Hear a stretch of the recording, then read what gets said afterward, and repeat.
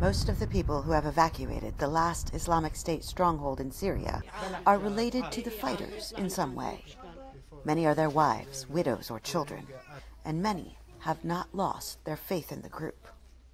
Mohammed says she believes IS was right to kill their enemies, and she hopes her 5 children grow up to follow in their father's footsteps.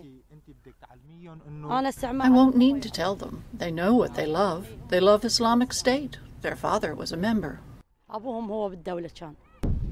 Aid workers say the only way they know to counter the widespread extremism in the camps is to provide humanitarian aid and prove they are not the enemy.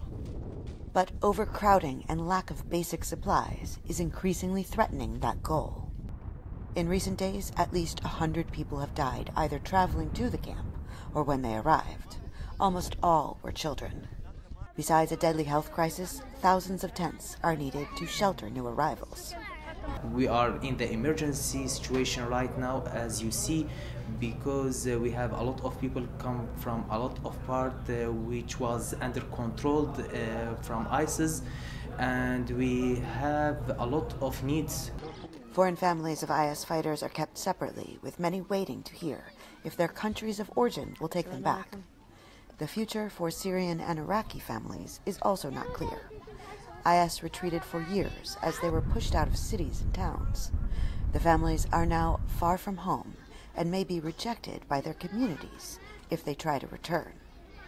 But aid organizations say the camp is at a breaking point, and future concerns have to wait while they try to deal with the current emergency. Heather Murdock, VOA News, al-Hol camp, Syria.